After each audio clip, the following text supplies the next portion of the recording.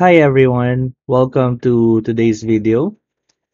For today's video, I am going to show you how to share an Excel file that is created from your MS Teams to somebody else or to yourself going to a local or a desktop Excel version.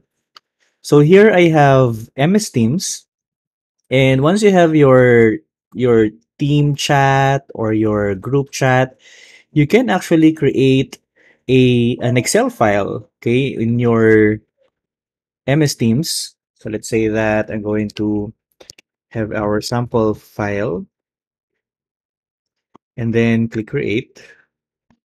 Of course, you can also do this procedure for Excel files that are already created for your teams.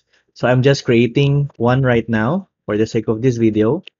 So let's say that I have here month and then say going to put in some of our months here. And then let's say that I need to coordinate with different departments and I need to share this file to them. So now I have this file and let's put some sample numbers just for the sake of demonstration. And once you have your file created in MS Teams, so take note that this is actually saved in your SharePoint. So your organization should have a SharePoint, okay, with your MS Teams. And this is also an autosave file because this is an online file technically. So you should see that everything is automatically saved. You do not have to look for the save button because it is already saved once you edit something.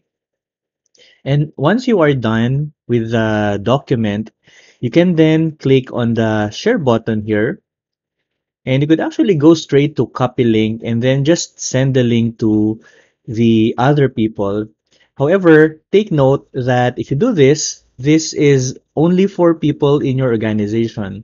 So as you can see here, this is the default that I have. Only people in my organization can edit the file.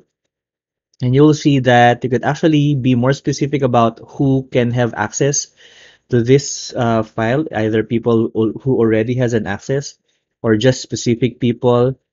And one option is actually to publicly share the file to anyone with the link. However, most organizations will not allow this, so like mine, but the procedure is the same anyway.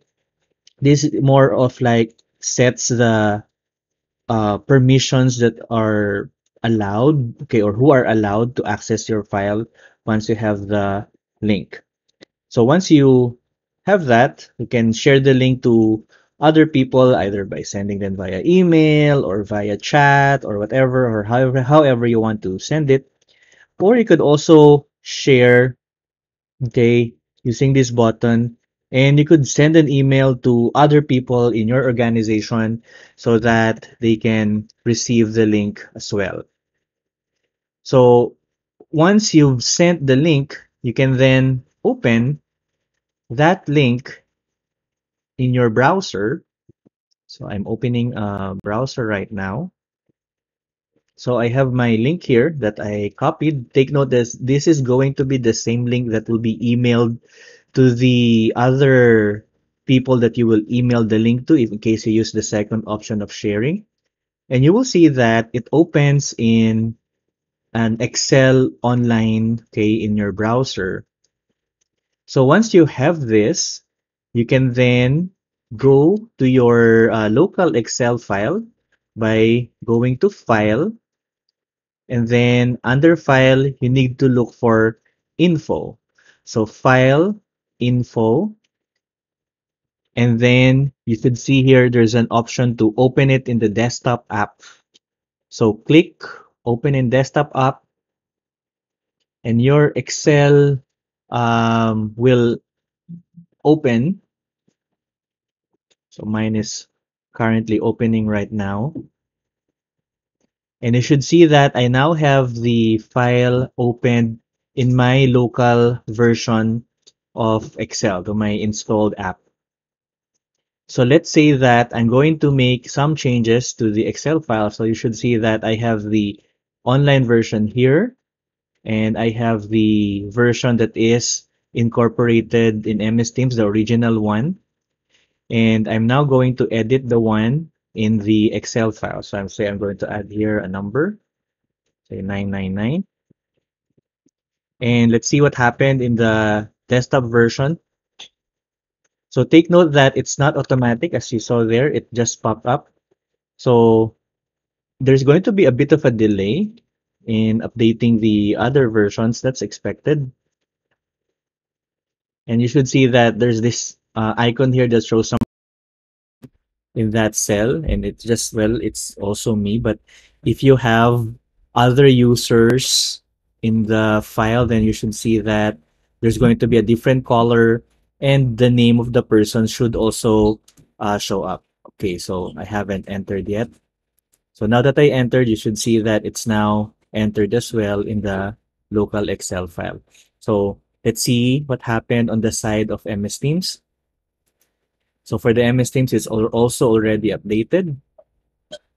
And let's see if I edit here in the MS Teams side. Let's say I'm going to add 1,200. And let's see if it shows up. Well, it's quite fast. Let's see them side by side. So we see how fast the files update. So let's have the MS Teams part here. So if I have here 1,000, and you should see that the other file is showing that icon, and it's almost automatic there. On the other hand, if we have this one, okay, let's use the web-based. So let's put a number here, enter. All right, almost automatic.